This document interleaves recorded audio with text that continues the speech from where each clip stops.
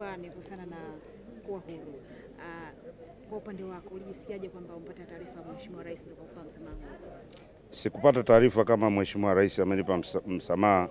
Mimi niliambiwa tu na uongozi wa magereza kwamba jiandae, kesho unaondoka, siku yako imefika. Nikamwambia kwa nini? Mbona inaonekana kama bado? Wakasema sisi ndio tunaopanga. Yep. Otherwise cha msingi ni kuwa huru kwa sababu mimi naamini kwamba sikutakiwa kuwa ndani anyway. Na unaponizungumzia swala la msamaha nabaki najiuliza, unapaje na msamaha na mtu ambaye alikufunga? Mtu ambaye wanasema ulimfedhesha, ulimtukana, anakupaje msamaha? Anyway, kitu cha msingi mimi sio nani kanipa msamaha. Mimi siamini kama nastahili kupewa msamaha.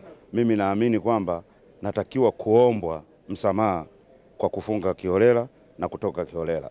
Na hali ilikuwaje mheshimiwa?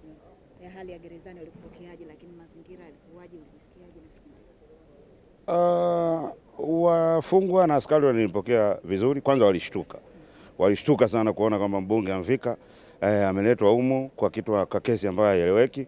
Kwa hiyo nilikuwa na kazi sasa kama kiongozi ya kuwatuliza na kuwafanya kwamba wajue kwamba nchi ndio ilipofika saa hizi, msijali, twende tulisongeshe hivyo. Kwa hiyo nikajiadapti, nikaendelea kuishi kijela na mimi kama kawaida na masela ndani pamoja na maaskari. Yep. Unajisikiaje sasa kurudi bungeni leo?